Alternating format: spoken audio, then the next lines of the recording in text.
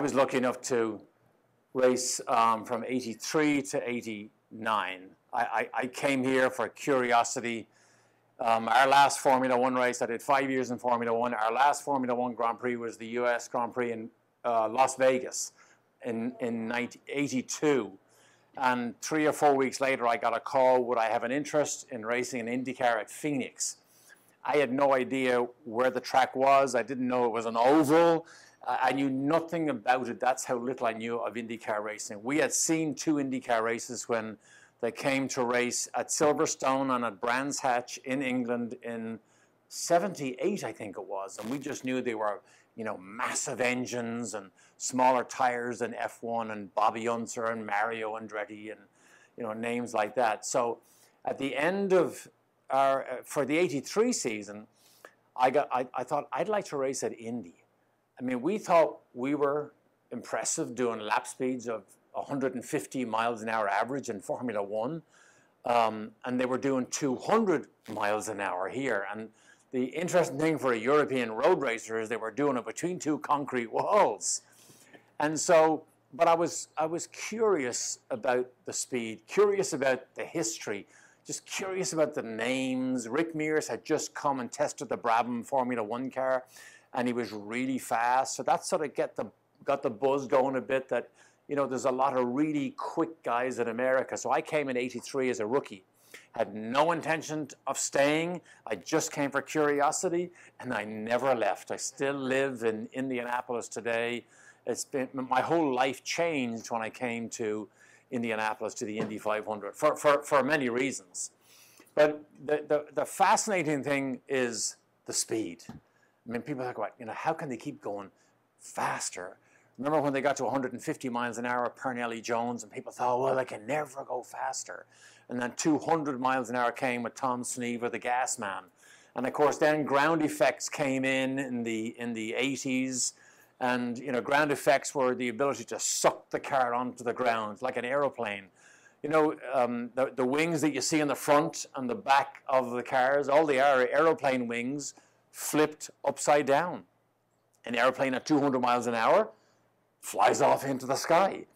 Take the wings and turn them upside down. Now think of 200 miles an hour. I think one just landed on the top of the hotel here. But think about flip the wings upside down. Now at 200 miles an hour, it drives itself down into the ground. And that's what downforce is. And that's why the speeds have gone up so much. Because at 200 miles an hour, they'll generate in excess of 4,000 pounds of downforce. They only weigh 1,500 pounds. So think about it. Theoretically, an IndyCar at 200 miles an hour can actually run upside down along the roof. It has that much suction. And that's why today, when you get into turn 1 or 2 or 3 or 4, they can just keep their foot flat on the gas and just maintain the speed all the way through. The downside of it is if something goes wrong. And the key to going fast is keep peeling away as much downforce as you dare to still stay flat in the corners. But the more downforce you peel away, the faster you shoot down the straight. And you forever play the game of the compromise. How fast do you want to go down the straight versus how fast do you want to maintain it through the corners. And the speeds now are so fast that the human reaction can no longer react fast enough when the car gets away from you. So when the car slides away, some of you probably saw some of the accidents during early practice this month here.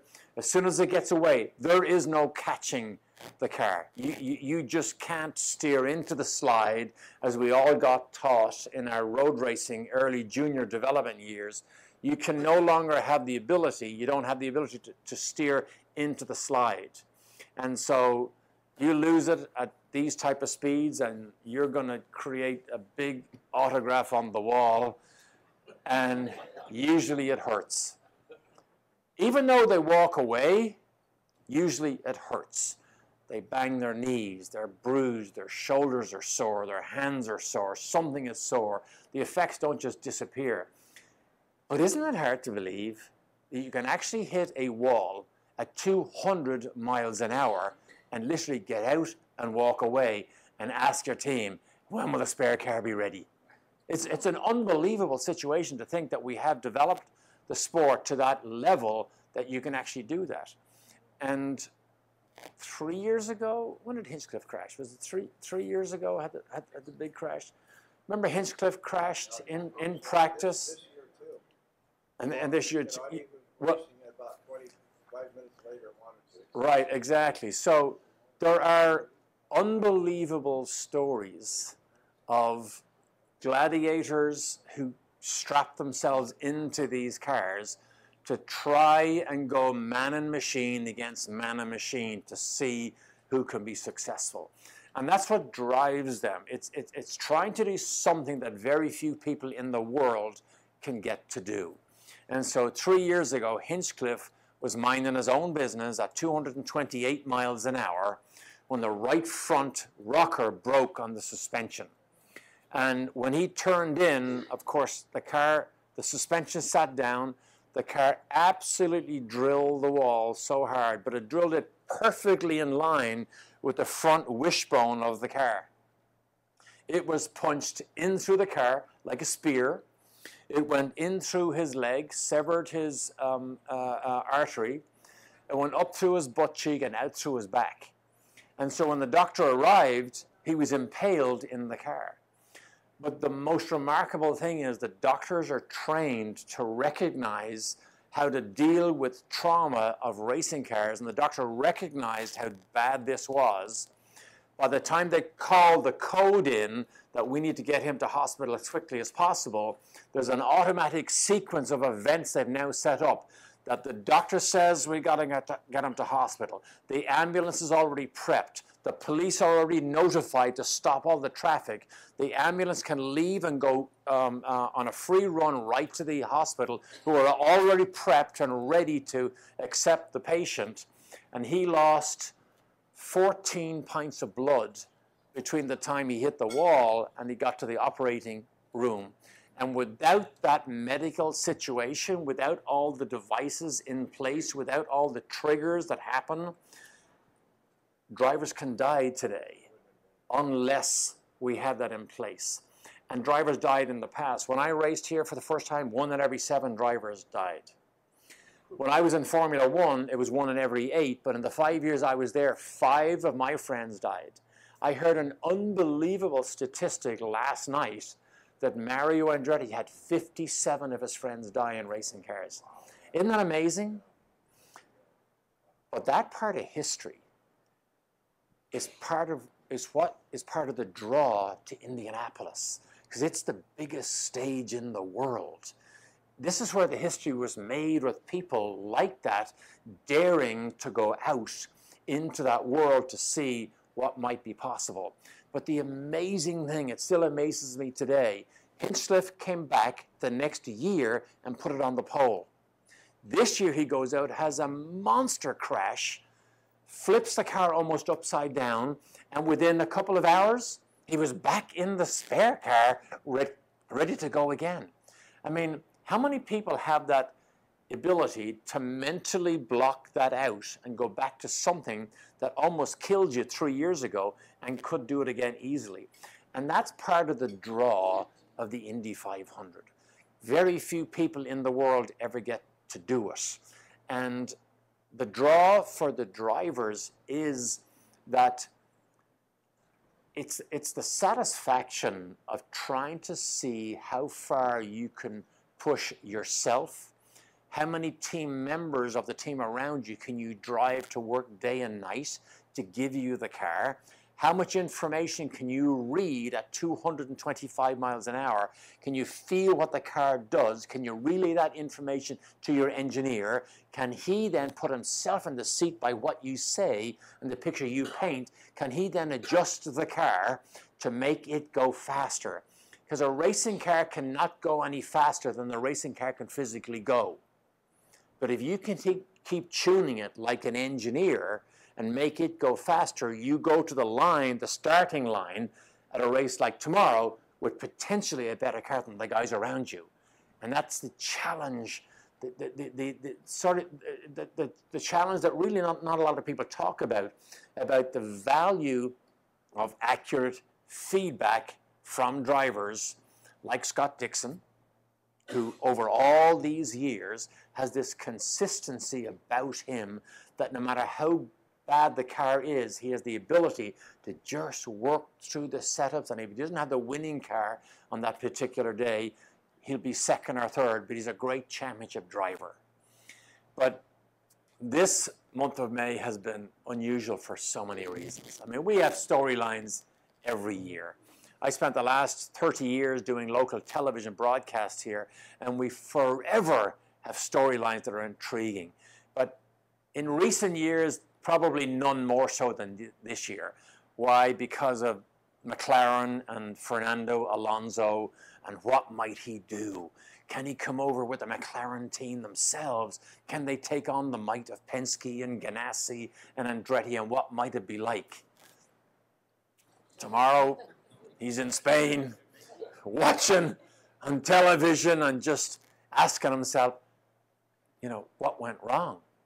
It doesn't take a lot to go wrong these days, because never in the history of this race has the pole position and the last place qualifier been closer than they are this year. 2.7 miles an hour covers front to back.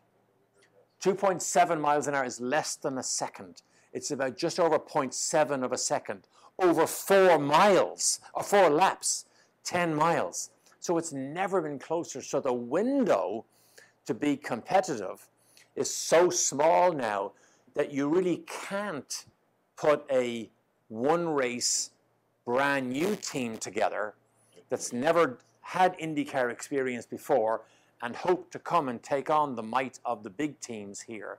And once it goes wrong, once you get off on the wrong foot, even though there's 5 days of practice, it's almost impossible to catch up. It is so unbelievably difficult to catch up. And the spiral for McLaren started on the very first day. I mean, they had an electrical issue, lost most of the first day. And then he crashed. And the crash was very simple. Very simple. I mean, it just carried a bit too much speed into a corner, understeer, which is when the car won't steer around the corner. He just brushed it, hoping to get away with it, but it spun, hit the inside wall, and now you have to build another car. I didn't realize until the 4 crashes this year, but you're not allowed to have a spare car sitting there. You're not allowed to have an engine in the car. So the teams have to go to work immediately to put an engine into the car. Now, McLaren didn't even have it that ready, and it took them, they missed the next day. So you see how their issues just multiplied and multiplied, and then they began to panic on the last day with one more day of qualifying, trying to get some Penske set up, trying to get some shock absorbers from Andretti. And I know with the fine, tiny window that these teams now operate in, you can't just hope to bolt on a set of shock absorbers and hope that they magically will work and give you the grip you need. So Fernando goes out there, and I mean, he goes flat, but he goes flat with too much downforce on.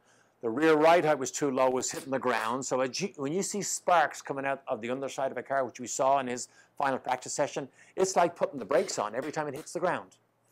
At the speed they run, it's just brake, brake, brake, brake, brake, and they finally ran out of time. And in fairness to them, they stood up and licked their own wounds and said, it's our fault. Fernando said, we don't deserve to be in this race if we can't come with a representative team and ability to go this fast. And I have no idea whether they'll be back or not, but I think they will, because the McLaren supercar that they build is so popular and the American market is so big. They want to come back to what is the largest single-day attended sports event in the world. So I hope they are back. I hope they come back strong. I think it will be a tremendous addition to the IndyCar season if McLaren, with that papaya orange color, could come back on a full-time basis. Derek, they said that they had the opportunity to buy their way into the race after that happened. How would that have worked? Another team would have let in, take their call or something like that? Or? So once a car is qualified for the race, you can't swap the car, but you can swap the driver. And so let's say Servia, who does one race a year, was somehow offered $1 million to go on a Spanish vacation tonight and let Fernando, another Spaniard, jump into his seat. You actually can do that. You can do that. Ryan Hunter-Reay with DHL sponsorship, the first year they sponsored him with the Andretti team, failed to qualify.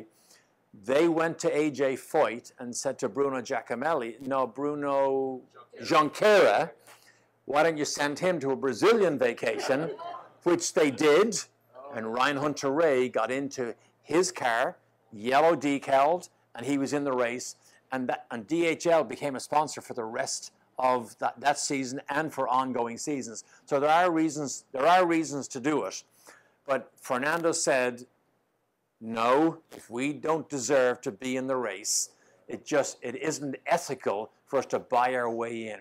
And believe it or not, it's interesting that you bring that up, Jeff, because can you imagine the stench that would have given to McLaren in general? That they weren't good enough, so they had to write a check and buy their way in? You know, you couldn't buy publicity that bad. And so that's a large part of the reason why, you know, unless they can earn their position, they just don't want to be here. But to see the 2.7 mile an hour spread front to back, I bet you that would scare any other Formula One team for trying to think, we'll go and show those Yanks what we're able to do from Formula One, because it's just not that easy here. It just isn't that easy. Yeah. Anybody guess who my favorite driver is at the Indy 500?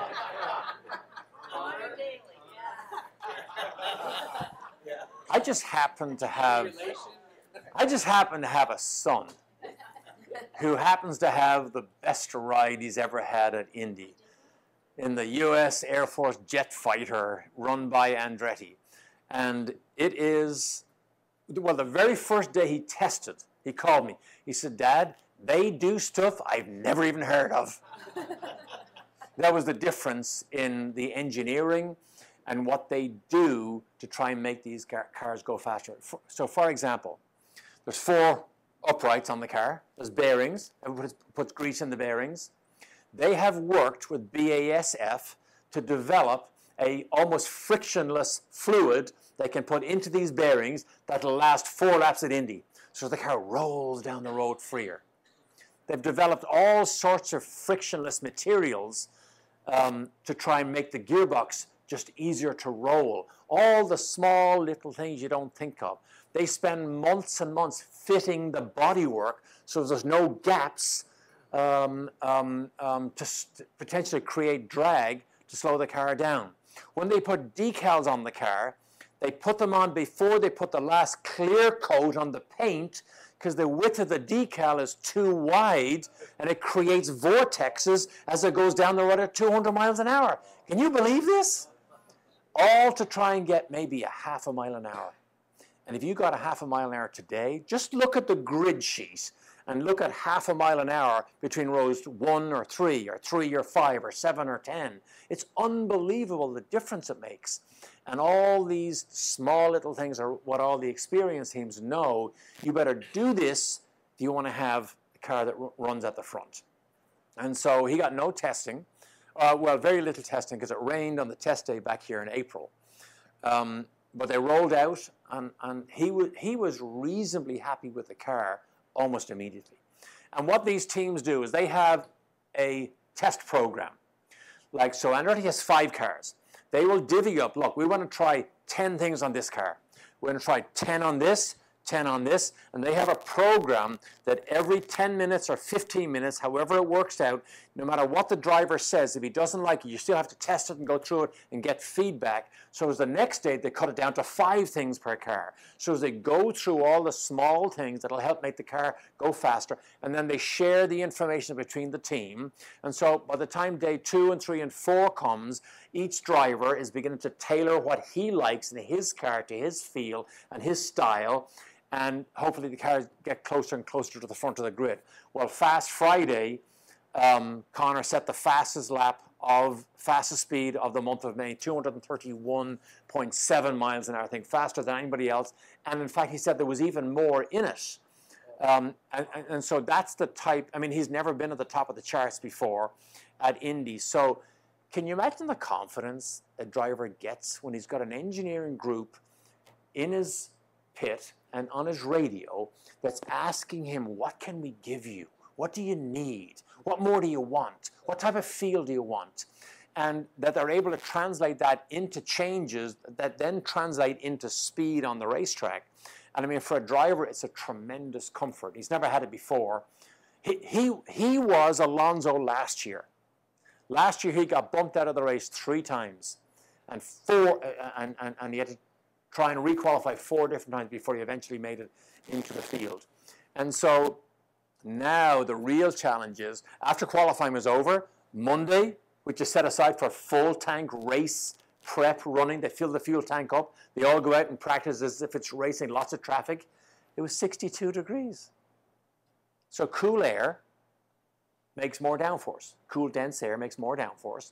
So it was almost impossible to replicate what may happen tomorrow in the 80 degrees, 83, whatever it might be tomorrow, because in that type of temperature, the oil that's in the racetrack and the rubber from the tires that runs over it, they all gets a bit oily because it gets so hot, bubbles to the surface. The air temperature is so hot, like an airplane in Denver can't take off because it's so hot and it's high altitude, so you got to go longer runs. So all these things factor into the aerodynamics of how to try and make the cars fast. Well, they couldn't do that last Monday. So they did a bit on carb day, and now tomorrow, they actually don't even know what might happen. What if it rains? Well, let's say, what if it rains tonight? It already rained today. When it rains, it washes the rubber that's down. The rubber is the groove. You've heard people say, you know, you keep it in the groove. You'll see the groove build up on race day, just gets more black, because after 100 laps, there'll be 3,300 laps worth of worn rubber on the ground. The more rubber that goes down, the more grip you get, because rubber against rubber has more grip. And so the real magic is with the drivers who can keep balancing the car, keep adjusting the front and the rear wings to suit the amount of rubber and the temperature at that particular time. And the driver who can give that accurate feedback to his engineer and keep adjusting the car can potentially have himself in a position in the last 50 miles to make a real run for a potential win. Rick Mears said the Indy500, the first 400 miles, all it is just to position yourself to race in the last 100 miles. And he won it 4 times. Who would ever argue with a guy like that who's such a specialist here? So, my hope, and I'll be on his radio tomorrow. I listen to all the driver feedback. My hope is that he can get himself in a position to be in a challenge for, you know, that top group. But the interesting thing is, you never know. You just don't know. Part of the intrigue of Indy is, you know, they're pushing right out to the edge of the limit. You're not quite sure what the guy ahead of you can do. If he gets in trouble, he can take you with him. So that's the intrigue of this place. You just don't know what might happen. Yes, sir. What row is he? Connor is middle of row 4, between Marco Andretti and Elio Castroneves. Right in, Yeah, yeah. in there. Yeah, oh, he is right in the middle of the mix. Yeah, yeah. Yesterday was carb day. Was it yesterday? Yeah. His very first flying lap, right? He did 4, he drives out, they did 4 practice pit stops. They call them hot stops. 4 practice pit stops first, then they put a set of tires on. His very first hot lap by was 224 miles an hour, which is P10. Now, although it wasn't the fastest of the day, what it tells me and tells the team is he had enough confidence to go flat into turn 1 on the very first hot lap. So we're hoping that translates into that same confident feel for him tomorrow when they're all charging down into turn 1 and then down the back straight. Got a little dad in him. Little dad in him? No, he doesn't fight as much as me. You would imagine that if he wins, Derek, that he would have a full-time seat next year. Well, so you know, might he have a full-time seat if he wins tomorrow? I don't know. That's the other intriguing thing about racing. It's so expensive. So the budget has to come from somewhere. Just about every single driver on the grid has some connection to the sponsorship on their car. So pick anybody. Sato, right? He wins the Indy500. Sato is there because Honda pays the bill, because he's such a hero in Japan, and Panasonic also contributes to paying him. Now, the reason they do it is because he is such a national hero in Japan. For the Japanese to send their hero to America and win the biggest race, it's a huge national pride story for the Japanese. So I understand it completely. I just want the U.S. to feel the same way. U.S. Air Force. Yes. Yes. How old is your son? Connor is 27. And how long has he been racing? He started when he was 10. Yeah, started racing karts when he was 10. And when he grew up, I mean, obviously, when he was a baby, there was a thing called Racing Babies, which was a babysitting service under the grandstand at turn 4. He was in the babysit service from the time he was nothing, you know, crawling around. So he's always been exposed to it. But there was no plan to necessarily get him to become a race car driver. When he was 10, he was at a go-kart track. And he just said, "Dad, do you think I could have a go?" And I mean, he played football in school and basketball. He was born here, yeah. So he played sports, but you know, he's very much like me. I was not a gifted athlete. I played rugby in school, but I had to work hard at it. You know, I wasn't a natural balance athlete. And he's very much the same, but as soon as he sat into a go-kart, bang, easy. He just instinctively knew what to do. And I told him, I said, I will help you in every possible way as long as you're pulling me through the sport. I'm not going to pull you because you have to want this, because this is way too dangerous and way too expensive for me to be pulling you, because I don't need to live vicariously through you. And once he understood that, you know, he had to drive the ship. I mean, he had to want to do this. He went through the karting, went through the junior series here, junior development series, then he went to Europe for 4 years. He was contracted to Force India, Formula One at one stage as a development driver. But I don't know whether you know Connor, I've seen him. He is very American, very Indianapolis, very Indy 500. He said he loves the place so much. So even though he was doing GP3 in 2013, we began to talk to AJ Foyt to give him his rookie debut. And so in the middle of his GP3 series in 2013, he came back to do the Indy 500. And then he said, "Dad, I want to race here. This just means too much to me." And I can understand that. I mean, you know, he grew up here. And so to have him have the U.S. Air Force, an all-American guy on Memorial Weekend, tell me if there isn't a better storyline. And the car looks like a jet fighter. I mean, it's got the shark teeth. It's got everything. Yeah. And on the grid tomorrow with him will be Major General Jeannie Leavitt, who was the first female fighter pilot in the U.S. Air Force. How cool is that? Yeah. So it's got all the great storylines. So as you can imagine, I don't give a shit about Alonso. Yes, sir. Aside from the preparation that the team has to do on the car, what does a driver have to do to prepare himself for this race? Really interesting question, because the question is, what does a driver have to do to prepare for a race like this? So if you asked anybody, name an athlete, they'll probably say, you know, a football player, a basketball player, because that's what you consider an athlete to be. I did a really interesting test at the Long Beach Grand Prix 1984. They monitored my heartbeat over the course of the 2 hours of the Long Beach Grand Prix. My average heartbeat for 2 hours was 178 beats per minute, average, with a high of 199. And they believed, it was the Hovig Medical Group out of San Diego, they believed that their equipment had malfunctioned because they'd never measured sustained heartbeat that high.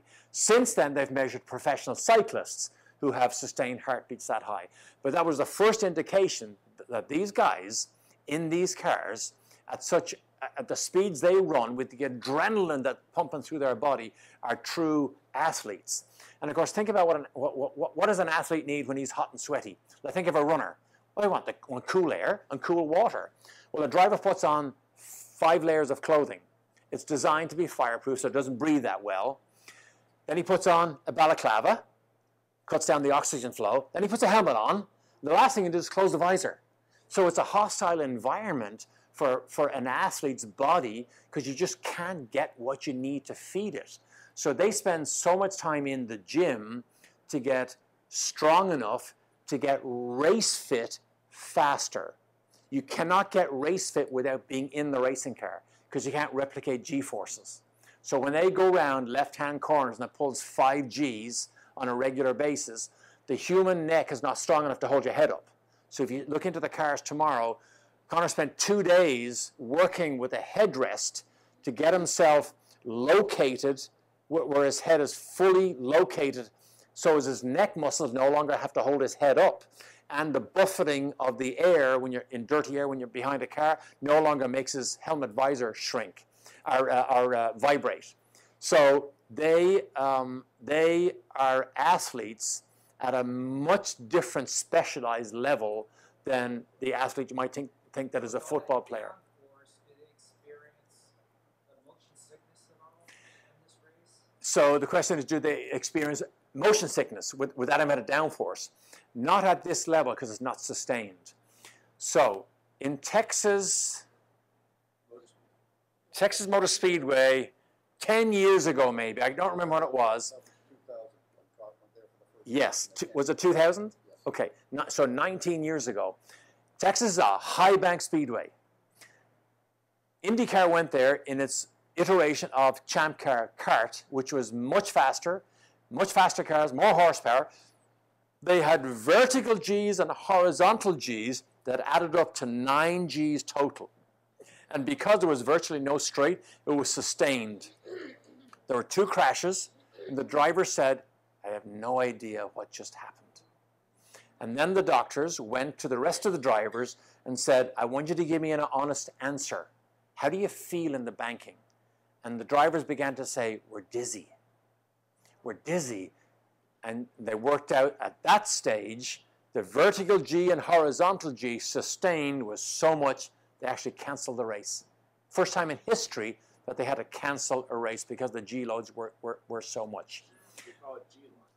G-lock? Because they pull so many Gs that basically they pass out. Right, yeah. So the medical term is G-lock, where you pass out.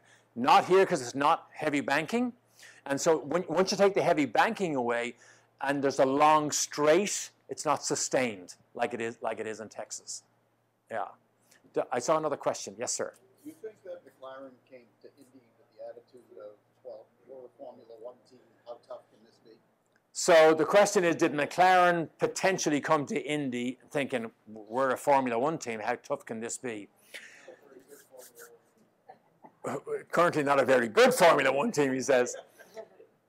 I do not believe for a minute there was any arrogance there. However, I do believe they probably believed that they had the ability to have frictionless materials at least as high a level as those guys have. Maybe we know even more, but as it unfolded, the structure of getting everything in place quick enough was ultimately their downfall. So I don't believe they did, but I'm sure they thought we can at least get to their level and maybe have another couple of tricks ourselves in the books. Pretty good last year, but was he with Andretti? So Alonso 2 years ago was exactly where my son Connor is today. Alonso was in the 5th Andretti car. And I don't know, I mean, I see teams like Foyt, Andretti, Rahal Letterman, Dale Coyne. I see these teams regularly add an additional car, or multiple cars, for the Indy 500. Seldom are they able to run it at the level of the regular cars. Andretti can.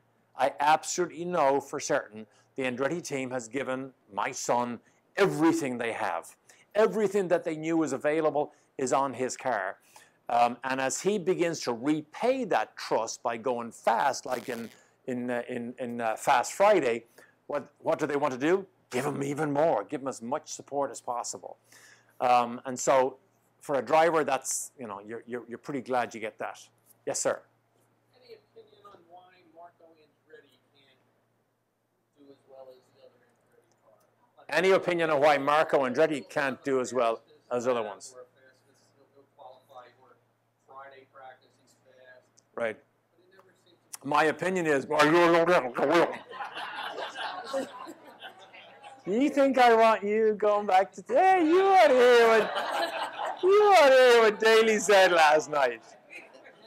tell me later. So here's the thing. The greatest thing that could happen IndyCar right now is for Marco to win tomorrow. 50th anniversary of Mario's win. It would be global headlines. Greatest thing ever. Yeah.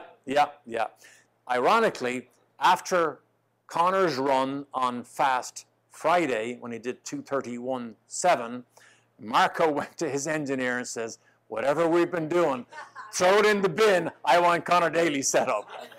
So he's going to go to the line tomorrow with Connor's setup. Yeah. So now, when he came here as a rookie, you remember what happened? He lost it by 2 feet.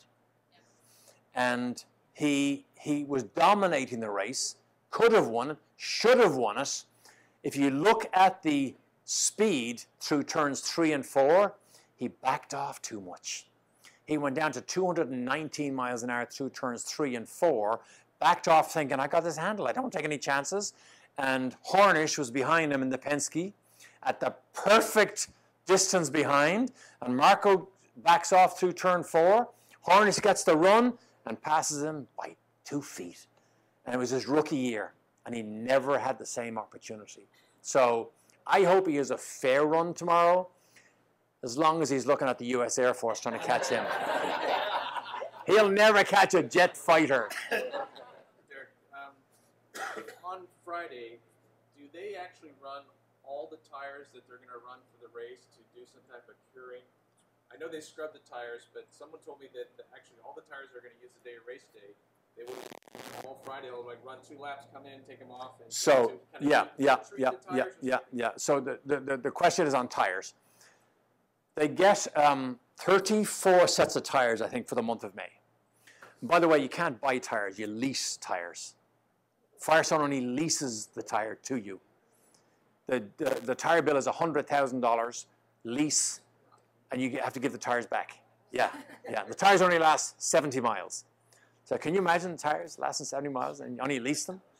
By the way, Honda and Chevrolet only lease the engines. You can't buy the engines. They lease them to you. If you, for a one race deal that Connor's doing here, the lease program is $300,000 just for the use of an engine. So you can imagine how expensive the program is? It's amazing. So, tires. The very first time a racing tire heats up, it goes to its hottest ever temperature that it'll achieve in its lifetime, and the hottest temperature means the most grip it'll ever have. So that's why you hear of sticker tires in qualifying, because you want to catch that magic lap of the highest heat, the highest grip. Now, if it's going to be 85 degrees tomorrow, that actually means the tires could potentially get too hot and blister and degrade. So to get over that, some teams, I know Pagano did it, some teams will run all of their race tires for 2 laps on carb day, which they did yesterday. That 2 laps brings the temperature up, back down, now it's cured once. Curing the tire one time means they've now protected it from potentially getting too hot. Their gamble is that it's going to be hot on race day.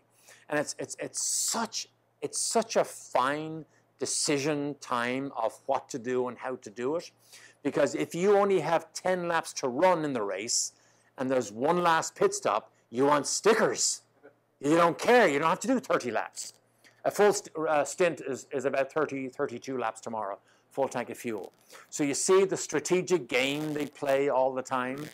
I have no idea whether Connor scrubbed all his tires in on it. I think they scrubbed in at least half of them, which means they have an option as to what to do.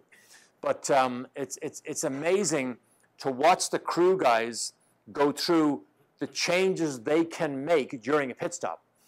The guy who runs out and 60 air jack in, he's also the guy that can change the rear wing because he 60 air jack in, he reaches in, pulls a tool out of his pocket. Now he can adjust the rear wing up or down.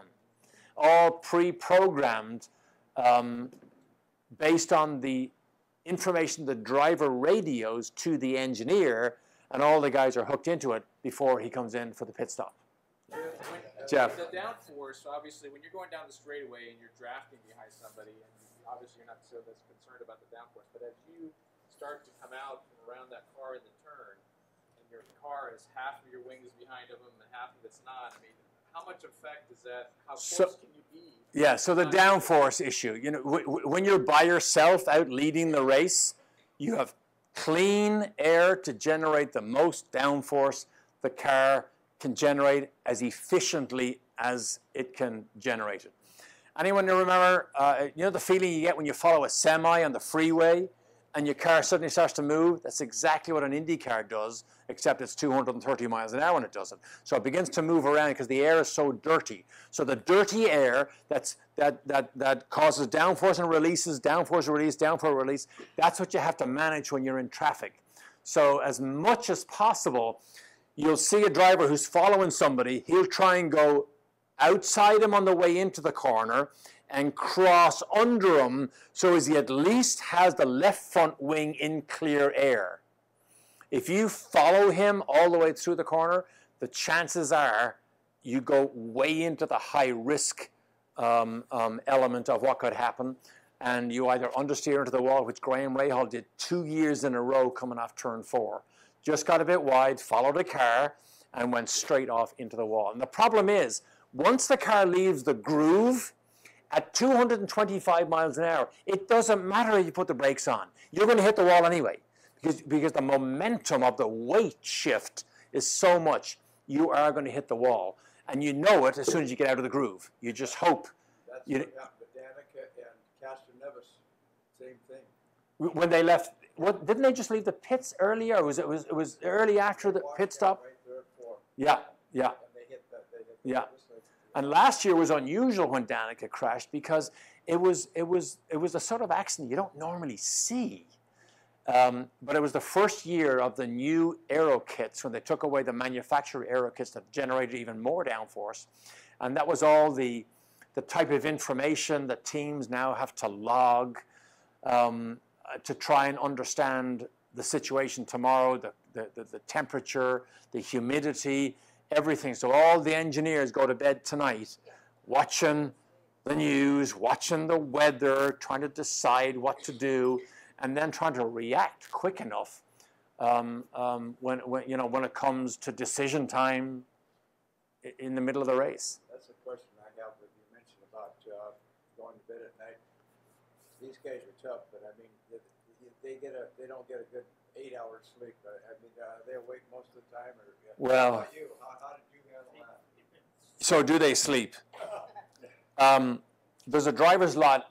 As far as I know, every driver stays on site. They all have motorhomes in a motorhome lot just literally outside the paddock.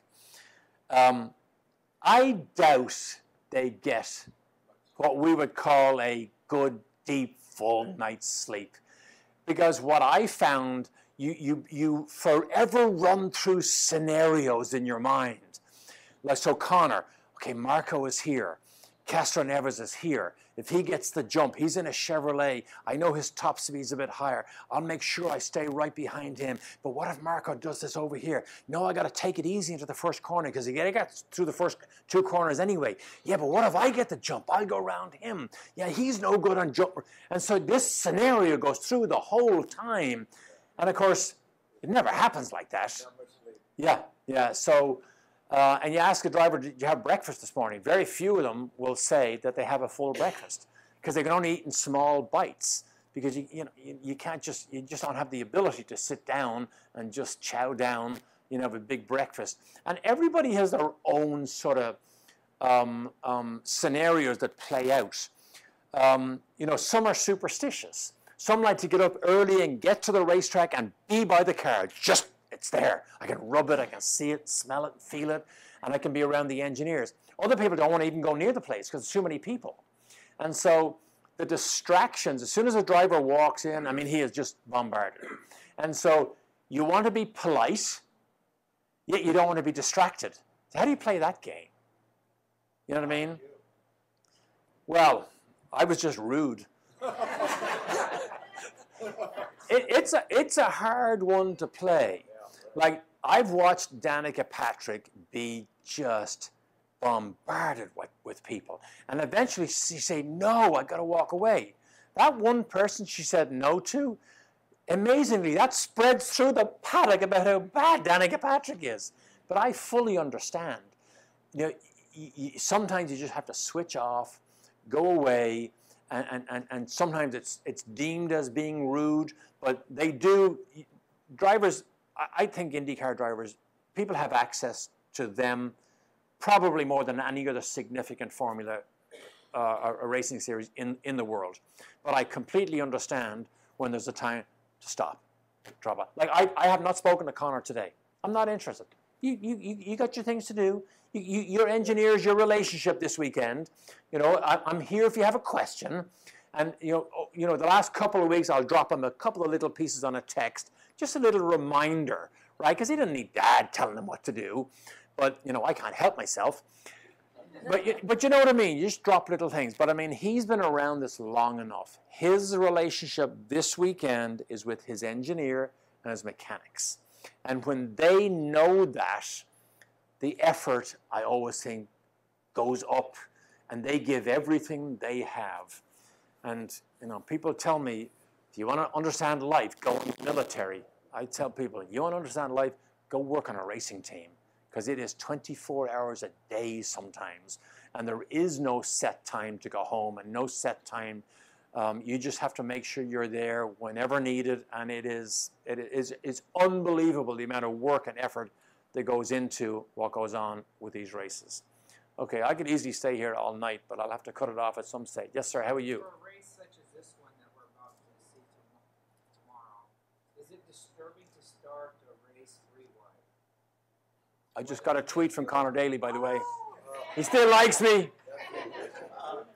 Sorry, give me that again. Is it disturbing for a driver to start 3 wide in a race such as this one, whether you're in the front, the middle, or the back? The further back you are, the worse it... Wherever you are. Yeah. Is it disturbing compared to 2 wide in a normal race? Yes. Yes, it is. Yeah. And it's tradition here, but the further back you are, the more dirty air you have to go through, and you just have to factor that in. I can remember clearly my very first Indy500, 1983. At that stage, we used straight methanol. When you're going down the backstretch on the very first lap, you're tucked right in behind the guy ahead of you, who's tucked right behind the guy ahead of him. Halfway down the straight, the methanol fumes begins to get under your helmet, and your eyes begin to burn so badly that you can neither see, the tears begin to run down your eyes, but you daren't let off because you're trying to stay in the draft of the guy ahead of you. And that's all the things you never learn that until the very first time you go down the front or the back straight at Indy. And the rear view mirrors, they flutter like this, so all you see is blurred vision. And that's what happens in dirty air.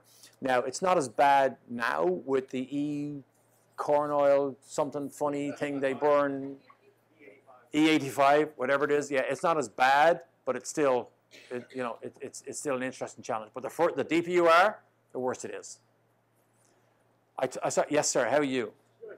I have 2 questions. Yeah. Not about Connor or Marco. Okay, good, great. Are my shoes? I don't want to be on the stage. Yeah. So how are the pit box locations determined? Right. 1. Yeah. 2, how's it determined who's in the pit stop challenge? Okay. So first question, pit stop location for race day. The pole man gets his choice. And so, Pagenaud, he will pick either a free run in or a free run out. So, for example, Gasly and Alley, there's a big gap where the cars come in and out. There's a free run out of the pit stall on the right side and a free run into the one on the left side. I don't know which one he picked, but they usually pick one of those. Second guy gets the next pick. He'll go to the next free stall, right? And so it goes in sequence like that. And so each driver then picks whatever's the best stall they want, that's available to them when it comes to their pick. So Conor got his 11th pick. And so right now the Andretti team is, Herta is on the way in. He was the 5th pick. Marco, Rossi, and Conor are all on the line. And that gives the team an advantage because they can share information, literally run between engineers or team managers, and also they can stagger the pit stops. So when Conor's going in, they'll know if Rossi's coming in and the other way around, and they'll try and stagger them so they have a free run in or a free run. The teams can decide that during the race, yeah. And your second question was what? How do they determine who's in the pit stop challenge? Oh, pit stop challenge. It's open for everybody. The reason Conor's team wasn't in it is they only have one car. And so everybody in that pit stop challenge used their road course car from 2 weeks ago. They didn't use their speedway cars because they don't want to burn the clutch every time they do it. Yeah, and so Conor doesn't have a road course car. And so when Hinchcliffe's team won it, it was a road course car that they ran 2 weeks ago. Same with Dixon, same with Penske. And of course, those guys have plenty of cars. Yes, how are you? Regarding the Formula One standing starts, I like better than the Indy's rolling starts. Right. They never seem fair, especially the Indy rolling restarts. Yeah. All of a sudden somebody shoots out, and it becomes a parade anyway. Yeah. So which way do you think? So the question is on rolling starts or standing starts? She prefers standing starts. I absolutely love standing starts. A Formula One race with a standing start, everybody's heartbeat is pounding to see what happens. Now, they have it at such a high level, very few passes happen these days, but I still think standing starts, I'm all for it. They tried it in IndyCar. I think they should go back to it. The reason they dropped it is because, what was the guy that stalled? The car didn't get started. One car stalled, and there was a big crash. And that was it, knee-jerk reaction, we can never have this again. But I'm a big fan of standing starts. I think they should do it more often. But I don't think they will because it's an IndyCar thing. Do you know what I mean by that? It's like, this is the way we've always done it. And I think they've fallen into that, sense of security now that they're just going to keep it that way. They never ding anybody for jumping. Right. Yeah. Yes, exactly. Yeah, theoretically they have timing loops. They're supposed to be able to know, but it's a fudge factor. I agree. It is very much so. I saw one more hand up here. I'll take one more question. Yes, sir. Derek, in 2017, it seems like the Honda engines were exploding freely on the track. Does one manufacturer have a more durable engine than the other? And is there some sort of compromise? So does one manufacturer have an advantage? Chevrolet, Honda. Chevrolet have a speed advantage here, without a doubt. They are able to pull out and pass on the straight. We yet don't know whether they have the fuel consumption that a Honda can have. And that can play into it.